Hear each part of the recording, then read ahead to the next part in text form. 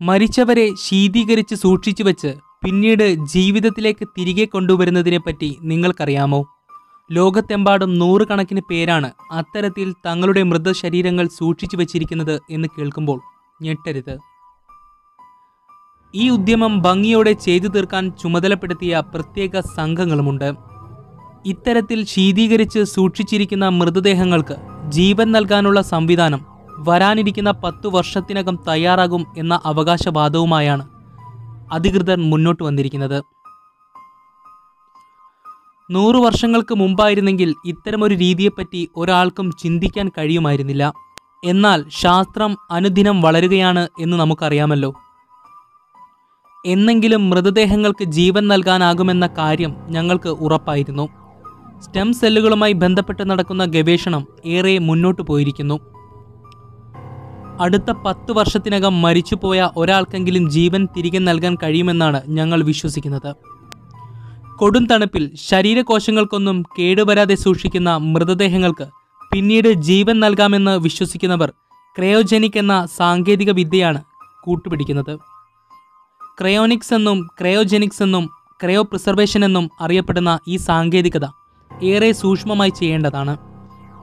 കേടുവരാതിരിക്കാൻ -196 degree സെൽഷ്യസിലാണ് മൃതദേഹങ്ങൾ സൂക്ഷിക്കുന്നത്. മരിച്ച് ഏതാനും മിനിറ്റുകൾക്കകം മൃതദേഹം പ്രത്യേകതരം ശീതീകരണ ഉപകരണങ്ങളിലേക്ക് മാറ്റും. അമേരിക്കയിലും റഷ്യയിലും പോർച്ചുഗലിലുമായി പ്രധാനമായും 3 കമ്പനികളാണ് ഈ ഉദ്യമത്തിൻ്റെ അമരത്ത്. നിലവിൽ ഏകദേശം 350-ലേറെ മൃതദേഹങ്ങൾ ഇത്തരത്തിൽ സൂക്ഷിച്ചു വച്ചിട്ടുണ്ട് എന്നാണ് അറിയാൻ കഴിയുന്നത്.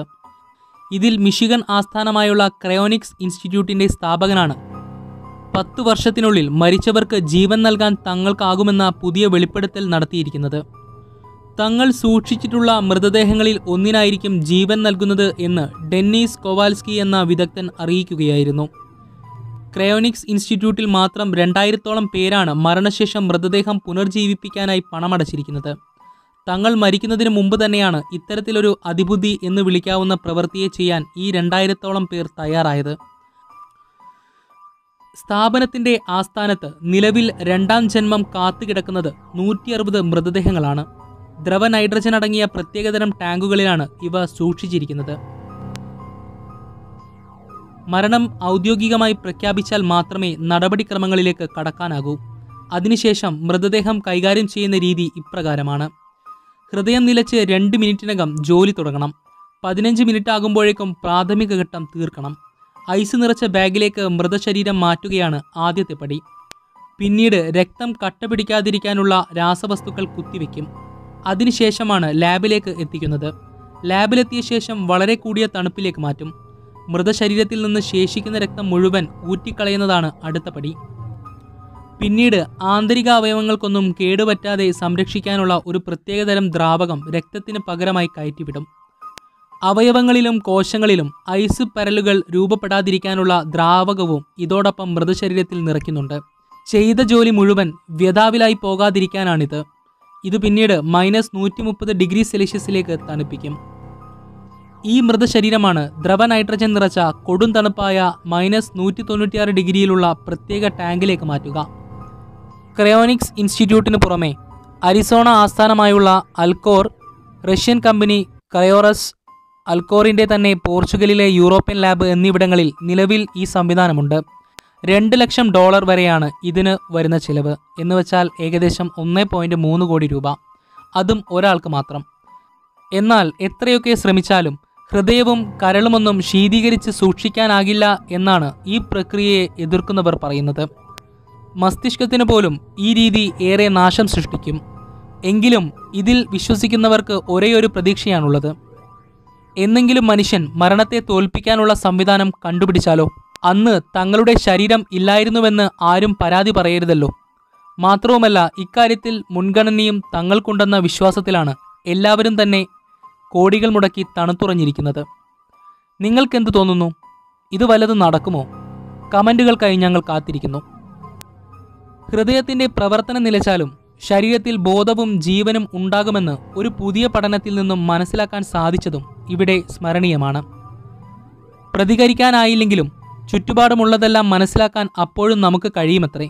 മരണത്തിന് തൊട്ടുമുമ്പ് മനുഷ്യന്റെ തലച്ചോറിൽ വൈദ്യുത തരംഗങ്ങളുടെ വേലിയിറക്കം സംഭവിക്കുന്നുവെന്ന് ഗവേഷകർ കണ്ടെത്തിയിരിക്കുന്നു. മനുഷ്യ മസ്തിഷ്കത്തിൽ ജീവിച്ചിരിക്കുന്ന സമയത്ത് വൈദ്യുത തരംഗങ്ങൾ ഉണ്ടാകും എന്ന് ശാസ്ത്രം നേരത്തെ കണ്ടുപിടിച്ചതാണ്. മരിച്ചു കഴിഞ്ഞാൽ സ്വിച്ചിട്ട പോലെ ഒറ്റയടിക്ക് തരംഗങ്ങൾ ഇല്ലാതാകുക ഇല്ല എന്നാണ് പഠനം തെളിയിക്കുന്നത്. മറിച്ച് ആദ്യമുണ്ടായിരുന്ന വൈദ്യുത തരംഗങ്ങൾ പതിയെ പതിയെ കുറഞ്ഞു വരികയാണ് ചെയ്യുന്നതത്രേ. മരണാസന്നരായ രോഗികളിൽ നടത്തിയ പഠനങ്ങളാണ് ഈ നിഗമനത്തിലേക്ക് ഗവേഷകരെ എത്തിച്ചിരിക്കുന്നത്. മനുഷ്യന്റെ ഹൃദയം നിലച്ച് ജീവന്റെ എല്ലാ ലക്ഷണങ്ങളും അവസാനിച്ച ശേഷവും 5 മിനിറ്റിനുള്ളിൽ ജീവിതത്തിലേക്ക് തിരികെ കൊണ്ടുവരാനുള്ള സാധ്യതയുണ്ടെന്നും ഇതോടൊപ്പം ഇവർ അവകാശപ്പെടുന്നു. പലപ്പോഴും മോർച്ചറിയിലേക്ക് മാറ്റാൻ തുടങ്ങുമ്പോൾ ജീവൻ തിരിച്ചു ലഭിക്കുന്നതിൻ്റെ പിന്നിലെ ശാസ്ത്രീയ തത്വം ഇതാണെന്നാണ് ഇതേ സംബന്ധിച്ച് പഠനം നടത്തിയ വിദഗ്ധരുടെ വാദം. മനുഷ്യന്റെ മരണശേഷം മിനിറ്റുകളോളം ആ ശരീരം ജീവന്റെ ലക്ഷണങ്ങളൊന്നും കാണിച്ചില്ലെങ്കിലും ബോധം അവശേഷിക്കുന്നു എന്നതിൻ്റെ തെളിവുകൾ ലഭിച്ചിട്ടുണ്ട്. ചുരുക്കി പറഞ്ഞാൽ നമ്മുടെ മരണവിവരം നഴ്സുമാരോ ഡോക്ടർമാരോ നമ്മുടെ ബന്ധുക്കളെ അറിയിക്കുന്നത് നമ്മൾ ബോധത്തോടെ കേട്ടിരിക്കുമെന്ന്. മരണം പ്രഖ്യാപിച്ച് അവസാന ജീവന്റെ കണികയും അവസാനിക്കുന്നതിന് മുൻപ് 5 മിനിറ്റ് വരെയുള്ള സമയത്ത് ജീവിതത്തിലേക്ക് തിരിച്ചു വരാനുള്ള സാധ്യതകളും സജീവമാണെന്നും ഈ പഠനം പ്രസ്താവിക്കുന്നുണ്ട്. തലച്ചോറിൻ്റെ അപ്പോഴത്തെ പ്രവർത്തനത്തെ തലതിരിച്ചാക്കിയാലാണ് ഇത് സാധ്യമാകുന്നത്. അതായത് തലച്ചോറിൻ്റെ പ്രവർത്തനത്തെ വിപരീത ദിശയിലേക്ക് കൊണ്ടുവരുന്നതിലൂടെ ഇത് സാധിക്കുമെന്ന് വിദഗ്ധർ അഭിപ്രായപ്പെടുന്നു. ബെർലിനിൽ നിന്നുള്ള ന്യൂറോളജിസ്റ്റുകളുടെ സംഘമാണ് ഈ പറഞ്ഞ കണ്ടെത്തലുകൾക്ക് പിന്നിൽ. ഇവർ ഈ പരീക്ഷണത്തിന് തിരഞ്ഞെടുത്തത് തലച്ചോറിന് ഗുരുതരമായ ക്ഷതമേറ്റ് മരണാസന്നരായിരിക്കുന്ന രോഗികളെയാണ്. അക്ഷരാർത്ഥത്തിൽ ഗവേഷകർ മരണം പഠിക്കുകയായിരുന്നു. രോഗികളുടെ തലച്ചോറിൽ ഇലക്ട്രോഡുകൾ ഘടിപ്പിച്ചാണ് മരണസമയത്തെ മനുഷ്യ ശരീരത്തിൽ സംഭവിക്കുന്ന മാറ്റങ്ങൾ ഇവർ തിരിച്ചറിഞ്ഞത്. നേരത്തെ 10 വർഷങ്ങൾക്കുള്ളിൽ ഒരാളെയെങ്കിലും പുനർജീവിപ്പിക്കാൻ തങ്ങൾക്ക് സാധിക്കുമെന്ന് പ്രസ്താവിച്ച വിദഗ്ധർക്ക് ഈ പഠനം കൊണ്ട് എന്തെങ്കിലും പുതിയ കാര്യങ്ങളെ മനസ്സിലാക്കാൻ സാധിച്ചേക്കാം. അവരുടെ ആഗ്രഹങ്ങൾ സാധിക്കുമെന്നോ സാധിക്കില്ലെന്നോ നമുക്ക് പറയാനാവില്ല.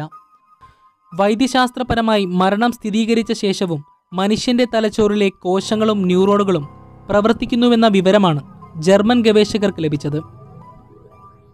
അതേസമയം അന്തിമമായി മരണത്തിന് കീഴടങ്ങും മുമ്പ് മനുഷ്യന്റെ തലച്ചോറിൽ തരംഗങ്ങളുടെ ഒരു വേലിയിറക്കം തന്നെ സംഭവിക്കുന്നുണ്ടെന്നും ഇവർ കണ്ടെത്തി. ഒറ്റ നോട്ടത്തിൽ തള്ളിക്കളയാൻ സാധിക്കുന്ന ഒരു കാര്യമല്ല ഇതെന്ന് ശാസ്ത്ര വിദഗ്ധർക്ക് തോന്നുന്നതിൽ അത്ഭുതപ്പെടാനില്ല. മരണസമയത്ത് കഴിഞ്ഞ സംഭവങ്ങളെല്ലാം മനുഷ്യന്റെ ഓർമ്മയിൽ വരുമെന്ന് പഴമക്കാർ പറഞ്ഞിരുന്നത് ഒരു പക്ഷേ ഇങ്ങനെയും ആയിക്കൂടെ.